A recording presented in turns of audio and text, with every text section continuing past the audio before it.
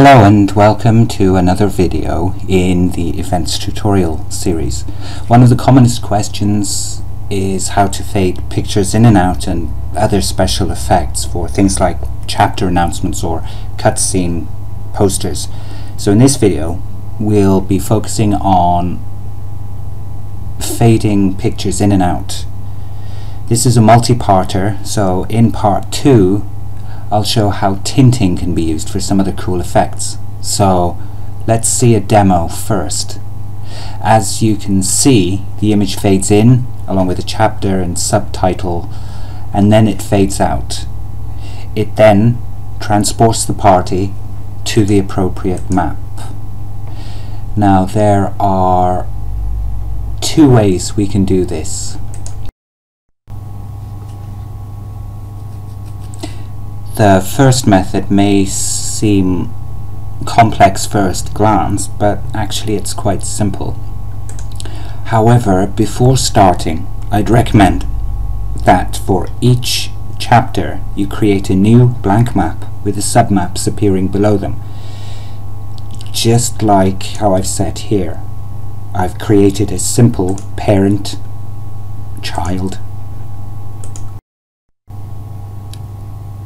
system.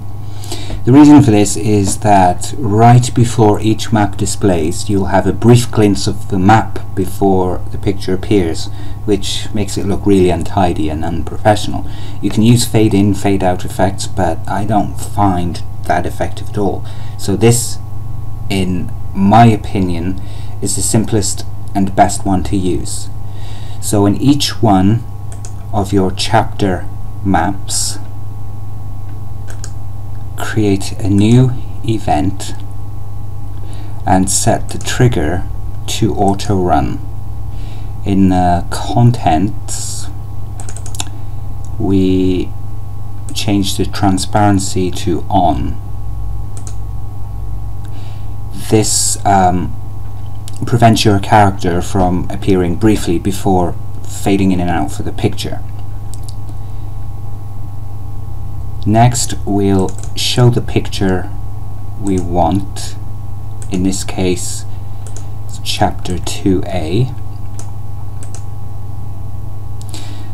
and set the opacity to 0. We'll use move picture for the fade in and fade out. Keep the opacity at 255 and set the duration to around 280, and make sure wait for completion is checked. It usually is by default anyway. We need to move the picture again, this time setting the opacity to 0 and the duration to say 240. For some reason the pictures seem to fade more quickly in than fading out if the duration is the same. I don't know why this happens, or if it's just kind of like one of those illusion things that we have. Anyway, erase the picture number 1, and then transfer the player to the appropriate submap somewhere there, and of course we still have to reset the transparency, otherwise characters on the map will just appear as completely invisible. And that's about it. You don't really need to do anything else at this point. I usually like putting an erase event there, closing it. On a side note, if you're not planning on using the map again, then use erase event, which is considered as a temporary termination of the event. It will also save on additional switches. If you do reuse the map, the event will reload each time that you visit the map. So if you are planning on reusing it, then just add a control switch. We won't do it here, and turn it on, and then new page with the switch activated and action button, and then that way whenever the new map is loaded it won't load this auto run.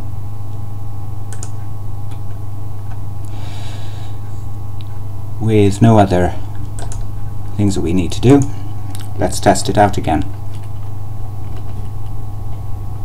Picture fades in, stays on screen for a bit, and then it'll fade out and transfer the player to the map, just like it did before. Now another way of doing it is through a common event. In my opinion, this is a better way of creating chapter pictures because everything is one place. There's a lot of repetition involved, but using common events rather than putting them on each map is a lot easier to keep track. It's up to you which method that you use. They do the same thing. Alright, in the database, create a new common event, and we'll use a conditional branch using a variable. I've used variable 1 for this, and then set it to the chapter number. In this case it would be 2.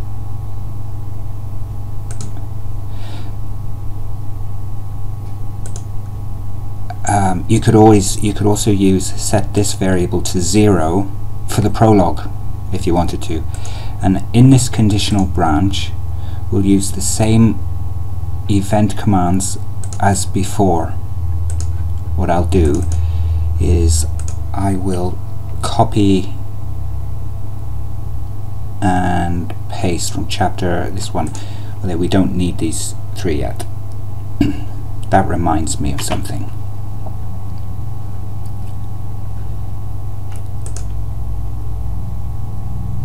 So we'll delete these while we're at it.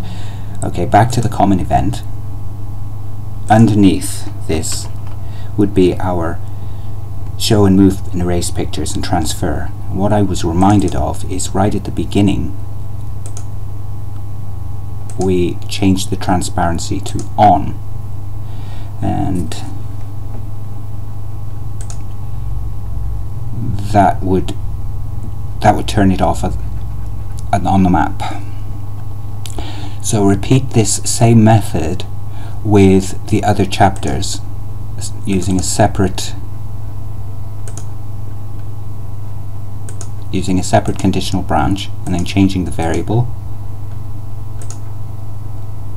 amount as an example, and then obviously you would change the picture name.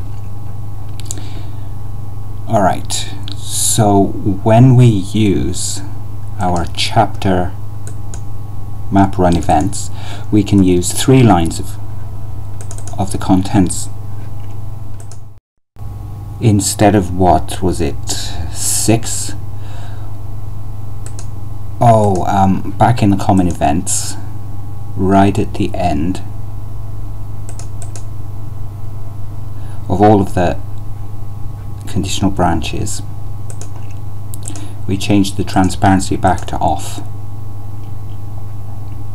Such an oversight. We would have had invisible characters on the map.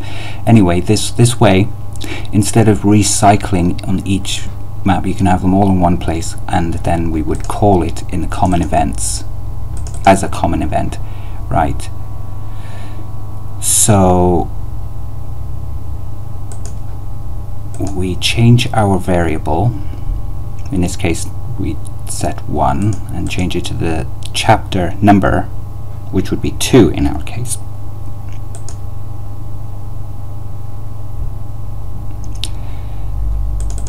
And then call a common event